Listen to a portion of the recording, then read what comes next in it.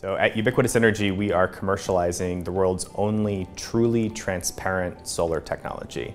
And we're using that to enable mobile devices to have extended or infinite battery life.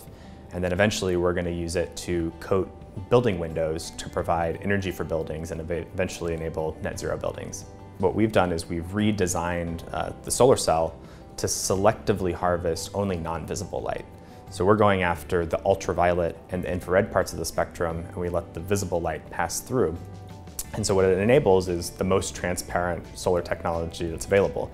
We can get to transparencies between 50 and 90%.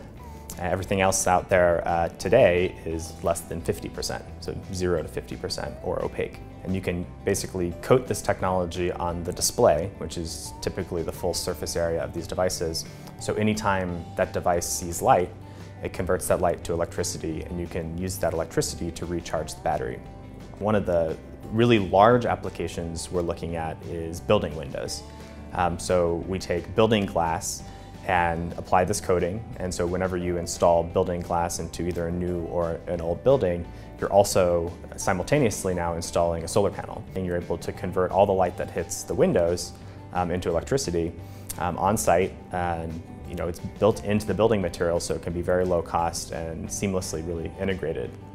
And so we look to NSF for some of that early funding to support that initial research and development, to basically bring the technology from the state it was at the university into a state that made commercial sense.